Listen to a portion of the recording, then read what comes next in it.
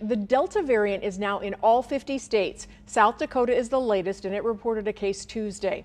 Health experts are concerned the variant will continue to spread in areas with low vaccination rates. Now, there is some good news in the battle against the Delta variant. Johnson & Johnson says a preliminary study shows its vaccine likely offers good protection against that new strain. ABC's Marcus Moore has more now on those new developments.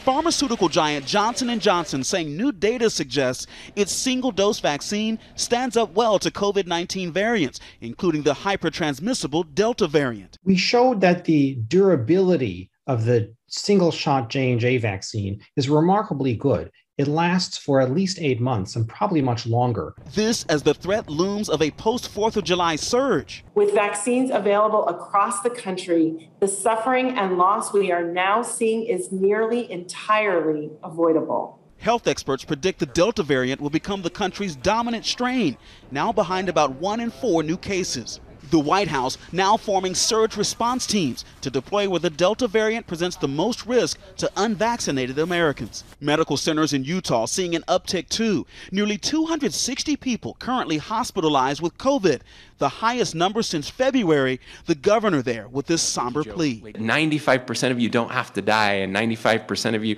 don't have to be hospitalized and go through that incredible pain. For Texas area hospitals, the focus on young children and adults who have not been vaccinated. The real dichotomy right now that we're seeing is the difference between patients who are vaccinated and then for children who are under the age of 12 who cannot be vaccinated, that they may be at particular risk.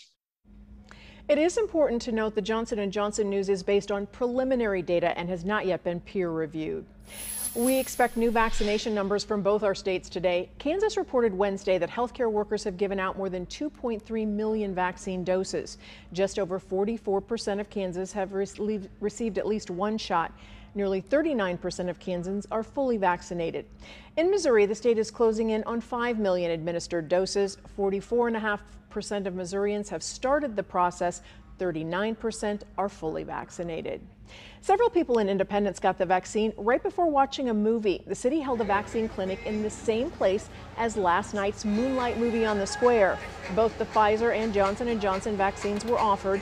No appointment was needed. We've had a lot of families who have said, we want to get a vaccine, but the clinics tend to be open during the day. So when we proposed having an evening clinic just to see what that was like, got a lot of positive comments. The event was a partnership with the Jackson County Health Department. If you're looking for a place to get a vaccine, we can help. Just head to KMBC.com and click on the coronavirus tab.